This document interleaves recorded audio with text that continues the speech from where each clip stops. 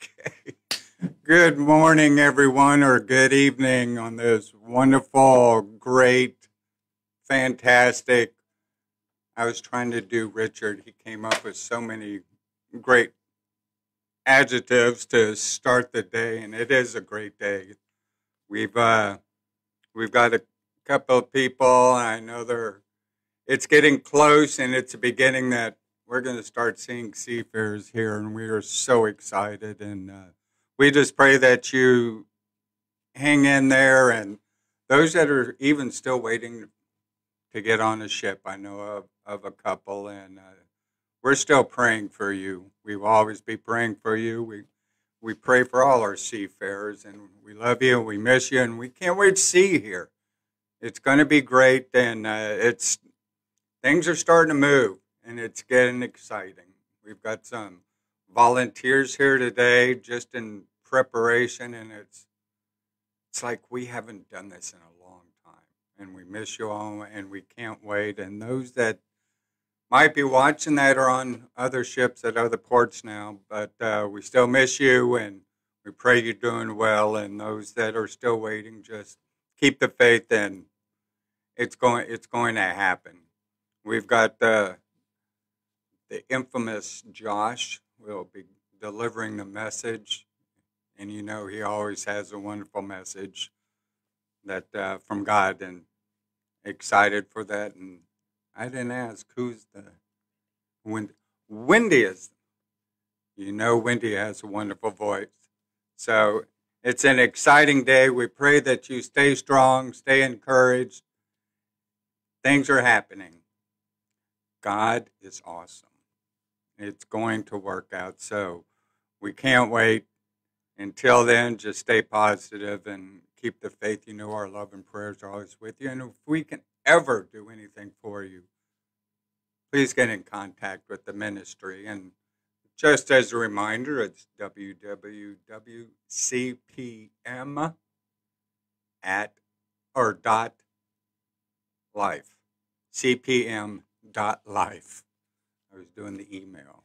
But let us know anything we can do, or just let us know how you're doing. So stay strong, and let's have a word of prayer, and then we'll hear Wendy's wonderful song. Lord, we thank you. Lord, it's getting exciting around here. We still have COVID issues to work out and just to be safe, but we pray that it continues to be safer and safer, and just for the day that COVID is no more. And we can just welcome all the seafarers possible. It is so exciting, and we miss them, and we just want to encourage them in your word. This is all done for you. Wonderful staff, wonderful volunteers, but it is not for the ministry, it is for you. And we just pray for your blessings on this ministry, and we especially pray for your blessings and your love for every seafarer's heart and soul. Just encourage them and know that I pray they understand that they just come to the understanding of knowing how much you love them and you're with them. We thank you so much, Lord, and we pray this prayer in your most loving and merciful name. Amen.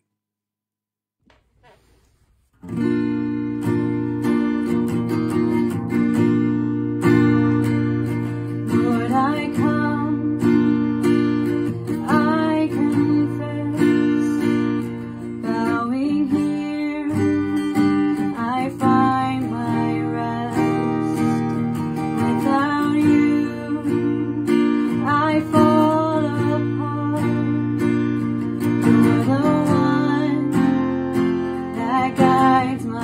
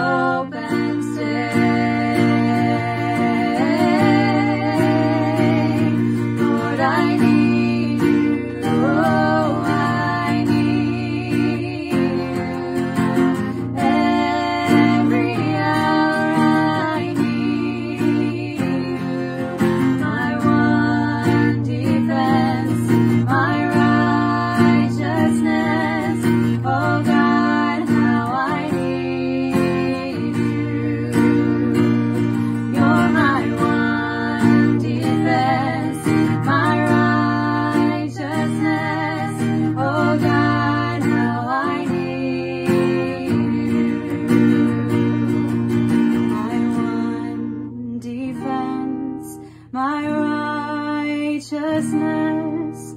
Oh God, how I need you. All right.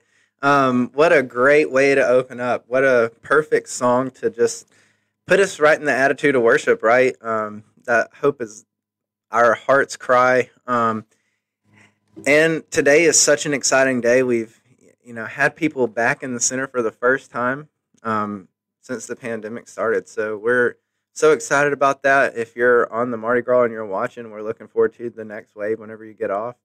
But I always kind of like to start off with a little story or something just kind of get your mind going. And this one might be more of me just rambling, but let me just get it started by going this way. Today we're going to be talking about Psalms 101, but just get our minds going. Reading this and I was thinking about, man, I'm a person that likes extreme things. Like I really like things that are just kind of live in extremes. And made me think about art. My favorite artist is kind of cliche, is Jackson Pollock. Everything that he did was like expressive, it was out there, it was random. Peter Max, I love his like stuff from the 60s with all the crazy colors and just kind of psychedelic 60s looking like that. The sports teams I love to see the extremes, like in soccer, how athletic Chelsea is, but at the same time, they play so beautifully and they pass it so well. And it's like everything they do is so extreme and opposite of each other. It just kind of fits really, really well in my mind. And, like outside of that, I can get stuck on YouTube for hours watching people jump off cliffs and do crazy tricks on snowboards and just really push the extremes and just push boundaries to where like you think the ceiling is, like the perceived ceilings, they just push it beyond and you're like, wow, that's crazy. And the reason I bring all this up is, when you think about that perceived ceiling, that's like as far as it could go, right? Like that's the standard until, in like a sport, another human being comes along and pushes that standard a little bit farther than anything that's ever been done before. And my question, though, is like, what about concepts like that? Like today we're going to talk about justice. Like, can you push justice to a farther way or like, to a point that you've never seen justice done before? What about like love, goodness, badness? All those terms, they're really hard to define, right? And, we don't really know how to describe them. We know what it is when we see it, but sometimes it's really hard to describe. And we live in a time where it's so far past post-modernity, it'd be like post-modernity that you don't really know how to label it because postmodernism is like the truth is relative. So if the truth is relative and we're past that multiple times, it's like, well, I hope it's kind of hard to define anything because there is no standard. And that's what I'm trying to bring out here is that when we look at the world, there has to be absolutes. And there has to be a standard. And with God, there is standards. Because if for him to exist, to God to exist, he has to be 100%, right? Like there has to be 100% God.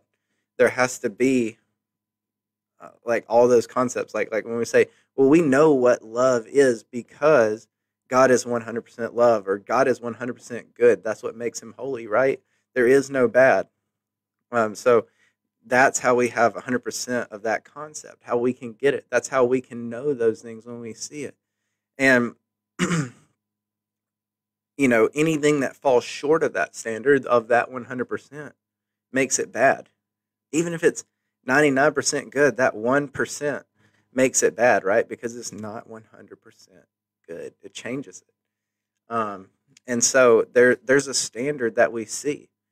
And, because if there's not, maybe what I call good, you may not call good. And, you got to have something that we all agree upon that's undeniable. And so with that in mind, I think, you know, we can sometimes understand concepts, but understand them more fully when they are juxtaposed with their opposites. So today we're going to talk about mercy and justice, but it's it's easier to understand justice, you know, whenever we compare it with mercy. You know, getting what you deserve compared to not getting what you deserve. And what some people might call unmerited grace, right? So turn with me to Psalms 101, and we are going to read that. It's only 8 verses, so it's nice and short. Um, but in this, we're going to talk about justice, and we're going to see it right from the very beginning. So Psalm 101, it says this: I will sing of your love and justice, Lord. I will sing, or I will praise you with songs. I will be careful to live a blameless life. When will you come and help me? I will lead a life of integrity in my own home. I will refuse to look at anything vile and vulgar. I hate all who deal crookedly. I will have nothing to do with them. I will reject perverse ideas, and I will stay away from every evil. I will not tolerate people who slander their neighbors. I will not endure conceit and pride. I will search for faithful people and or I will search for faithful people to be my companions. Only those who are above reproach will be allowed to serve me.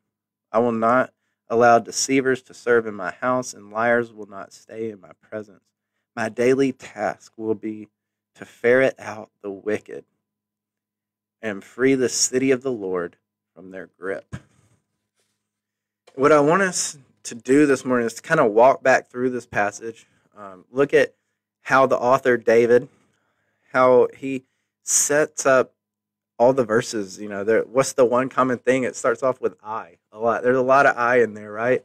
And I think that, you know, it's a great way for us to say, like, I want to be more like Christ. So maybe this is what this looks like. You know, that's the goal of sanctification, daily becoming more like Christ. But more than that, I believe we see David say I, knowing like that if we replace that I with what's behind it, like that's his goal. If David's wanting to become more Christ-like, if David's wanting to become more godly, really the standard behind what he's saying, all of those things that I will do this, it's because God is that perfected state. You know, like God is the embodiment of all of those things that he's saying. And so that's the standard. You know, we might call it the law, or in the Old Testament is the law. That is the standard, right? And so when we see all these things, this is what he's trying to do. This is what he's setting up. Understanding that is key here. And so understanding that mercy and that understanding, like, okay, I will sing of your love and justice, Lord.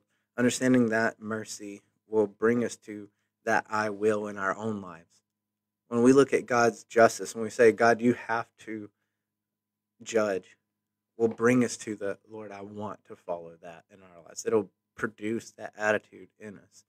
And so let's kind of walk back through this and kind of just see what we have. Verse 1.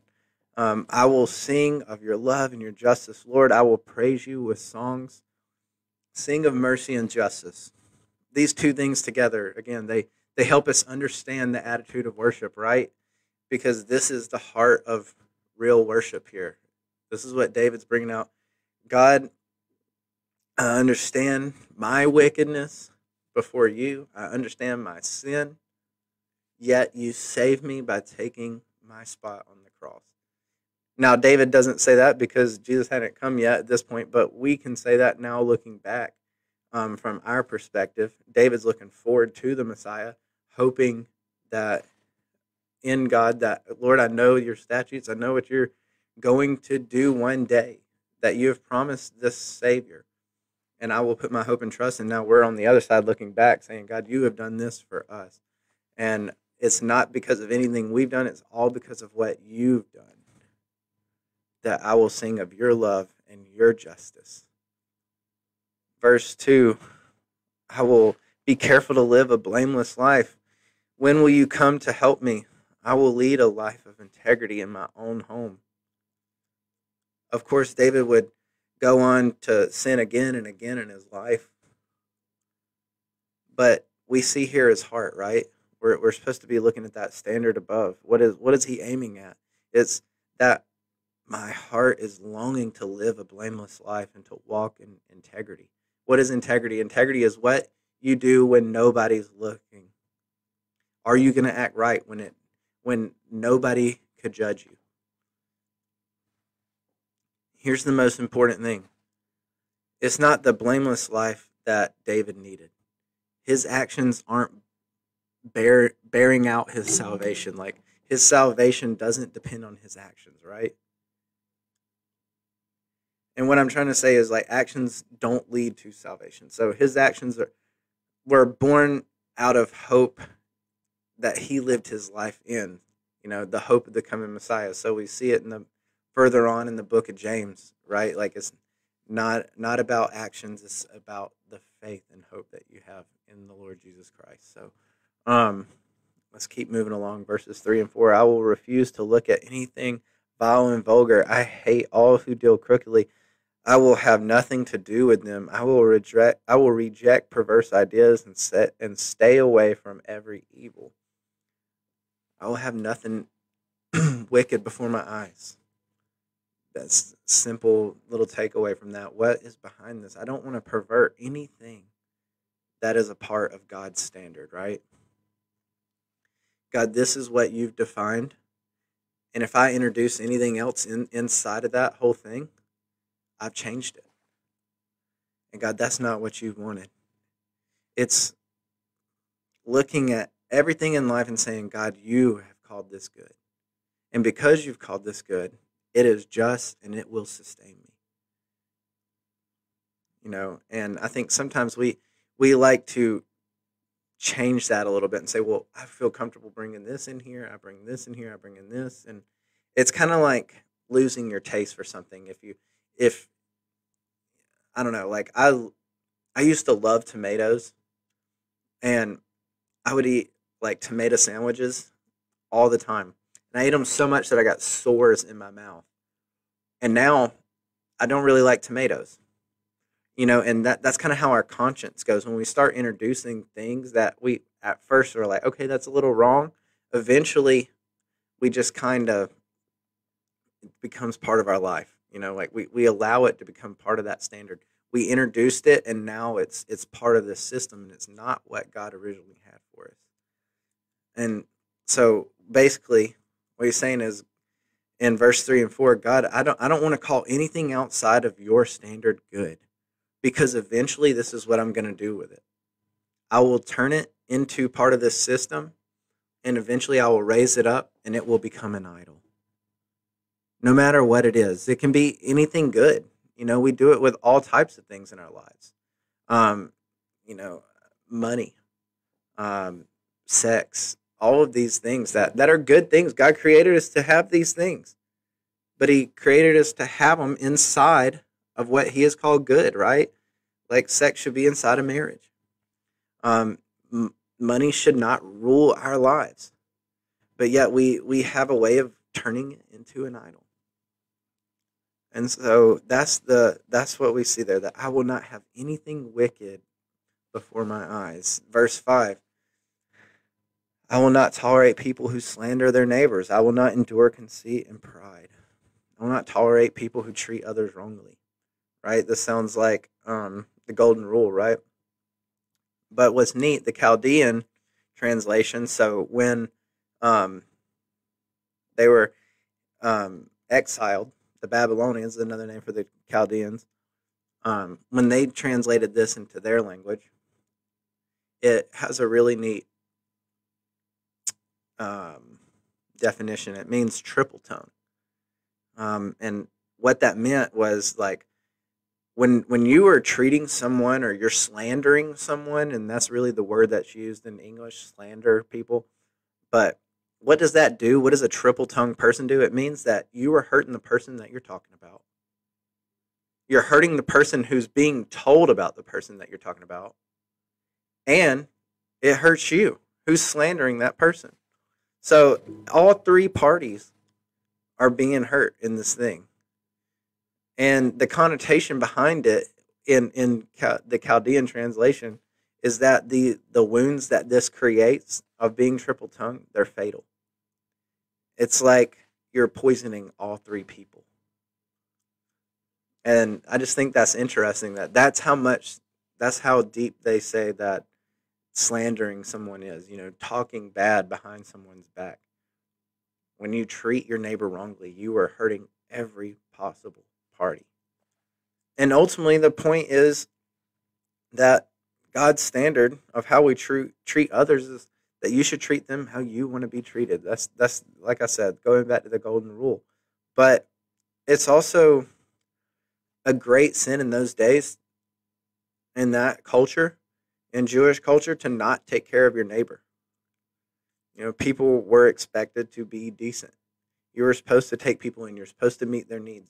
You needed to be a good neighbor. That's why the Good Samaritan, that parable, is such a big deal, and why it would have been like almost offensive in Jesus's day.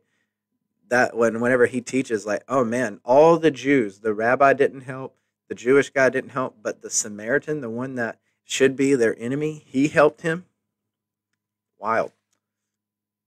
And God wants us to treat each other like we were all created in God's image. We're all each other's neighbor. And so, verses 6-8, let's just keep going through. I will search for faithful people to be my companions. Only those who are above reproach will be allowed to serve with me. I will not allow deceivers to serve my house, and liars will not stay in my presence. My daily task will be to ferret out the wicked and free the city of the Lord from their grip. The people David would choose would be faithful people, is what we see here. And those above reproach, the ones that were not deceivers, not liars, not wicked. Proverbs constantly warns about all those things, right? The book of Proverbs. And it talks, and really when you put all those together, it kind of describes somebody that's foolish, right?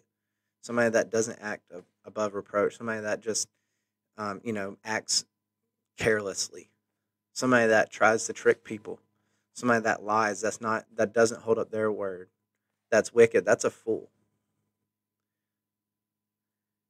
And this might just be a Southern thing, but my dad always said this to us growing up. He said, if you lay with dogs, you're going to get fleas.